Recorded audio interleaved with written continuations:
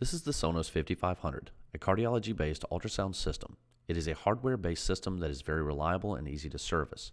The Sonos 5500 is the base system, with the 4500 being the basic and the 7500 being fully loaded. All have the same operating software, which has 4 base versions from A to D. Push down on the top of the UI. While pushing down, press the locks on either side of the machine. Lift up on the upper portion of the machine. Remove the 5 Torx screws from the card cage cover.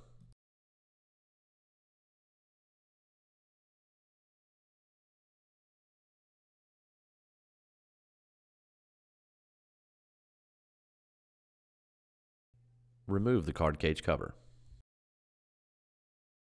On the processor graphics, look for the right bank of switches and flip switch 8 up. This will disable password protection.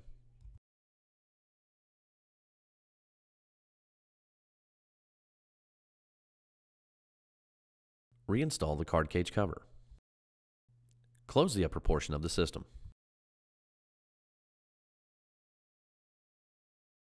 Turn the system on.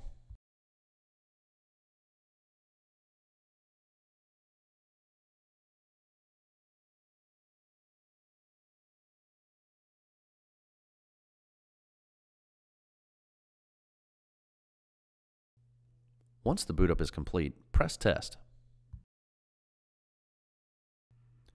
To verify operations, select Other Tests and Utilities, then select Options. Options can be activated or deactivated by selecting the option itself.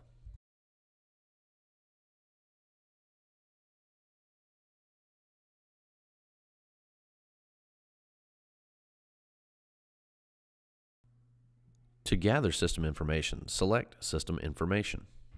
Select Front-End Hardware IDs. This will give you a list of part numbers installed in the front end of the system. Select Enter to continue.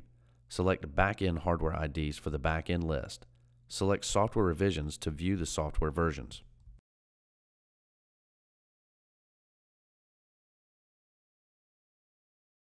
Select Previous Menu. To run diagnostics, select Run Extended Basic Test. Extended Basic Test will run for about 20 minutes.